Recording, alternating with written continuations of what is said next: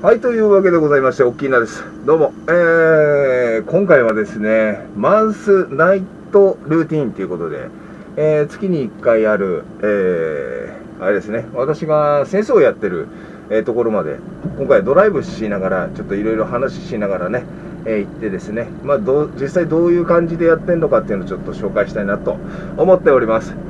はい、というわけでございまして、行ってみましょう。ではでは、行くぞー。よし。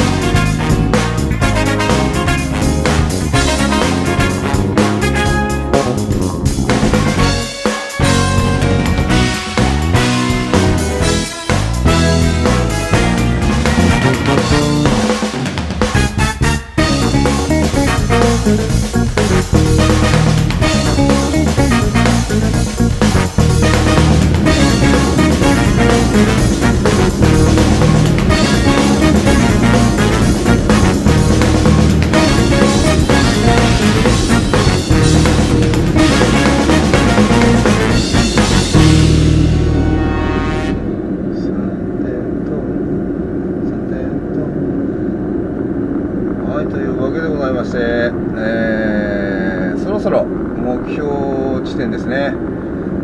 水道橋到着です。はい、水道橋、ダダン、ザザザザン。はい、水道橋到着ですね。はい、後楽園、昔は後楽園って言ったんだけど、今東京ドームですよね。はい、じゃあ皆様、はいですからね。はい、もう回りますよ。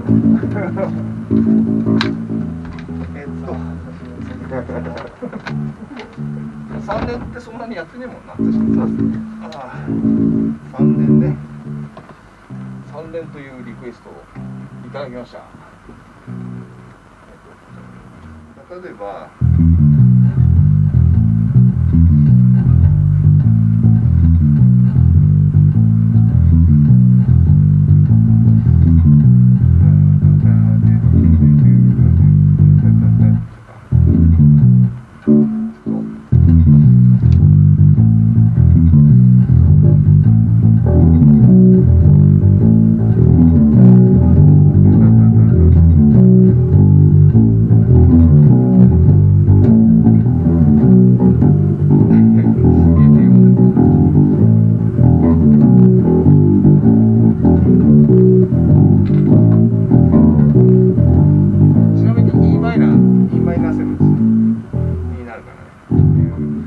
取らないとちょっと厳しい。オッケー。なんか固まってきたぞ。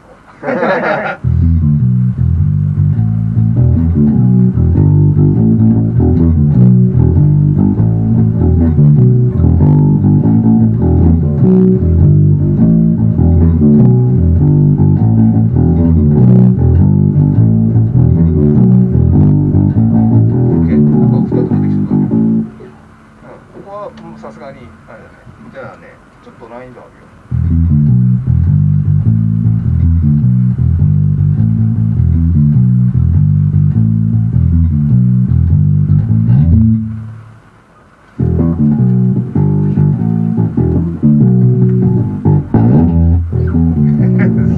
そう、そんなにパワーいらないから。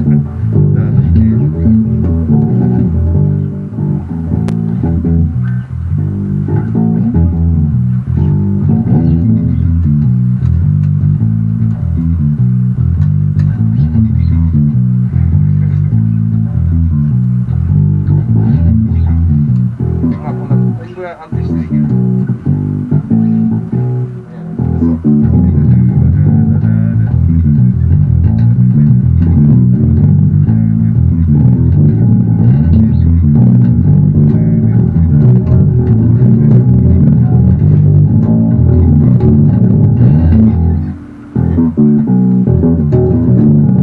これぐらいの速度でできるようになったら、多分普通にアンサンブルできます。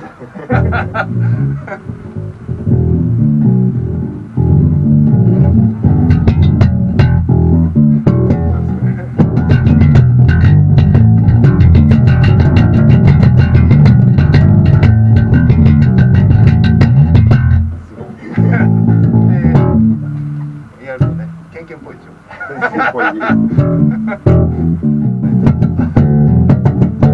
で、左右に。これもね、結構難しいと思う。だから、ボンってあるじゃん。これをやって、上に持ってくる、下に持ってくる、上に持ってくるっていう。なんかそれをちょっと。で、アクセントで、そうそう。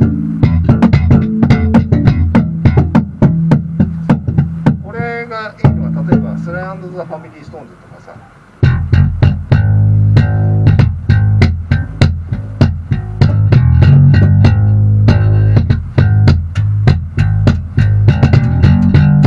ていう雰囲気出る。まあそんなのは置いといてね。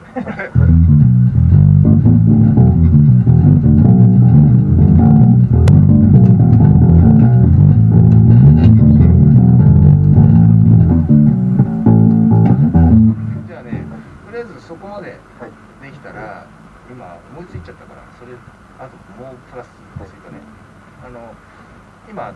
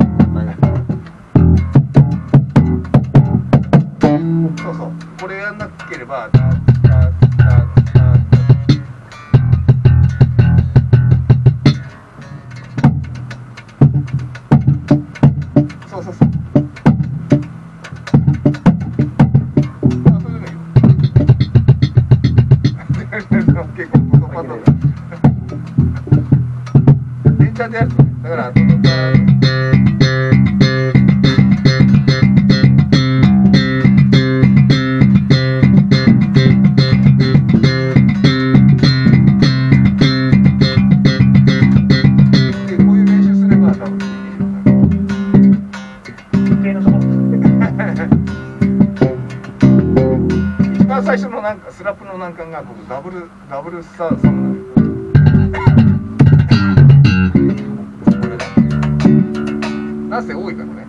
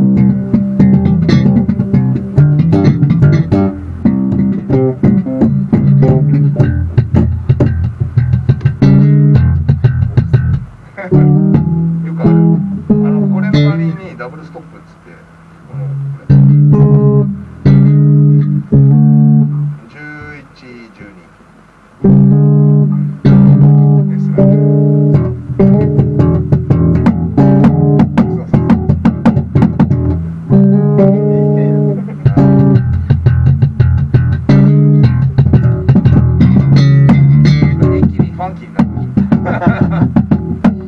しょ。業やっててこっちに行くっていうのは結構難しいからまあ最初の基本であるこれでもブランドにあと雑用っていうか無駄に力入れないで大体うまくいかない時力入ってるそうでドドパッじゃこのドドパドドパっていう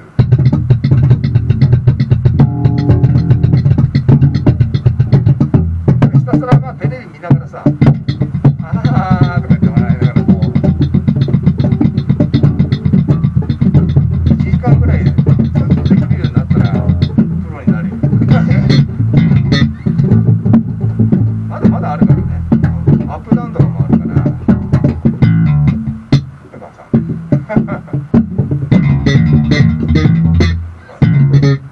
ういうのもあるから6連符っていうのあんまうまくないけどね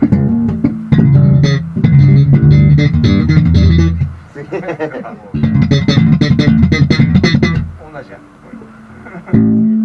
これは早くしただけだからこれはこうちょっとやる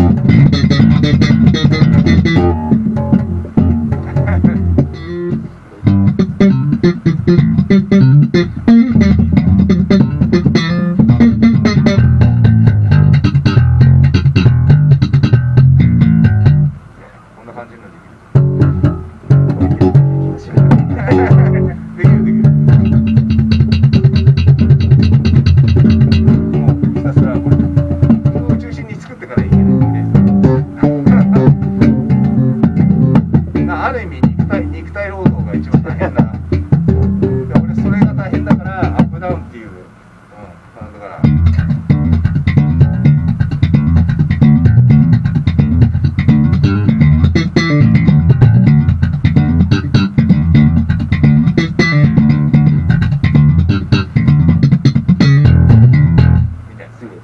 いな気持ちいいでしょ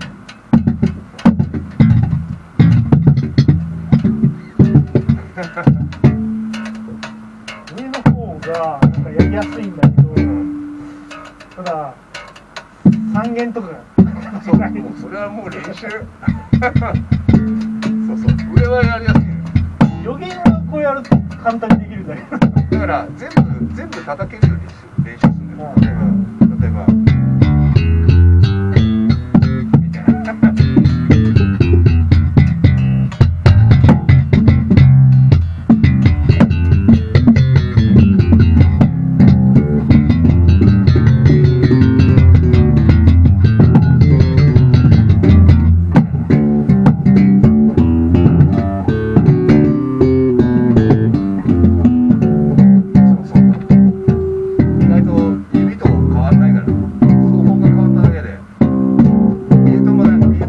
ないと変になるしさ。で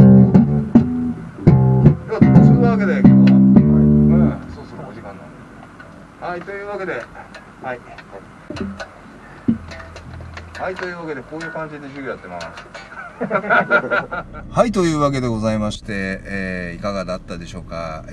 マンスナイトルーティング、とりあえず月1回、授業をやってるわけでございますが、こんな感じでね、毎回やっております。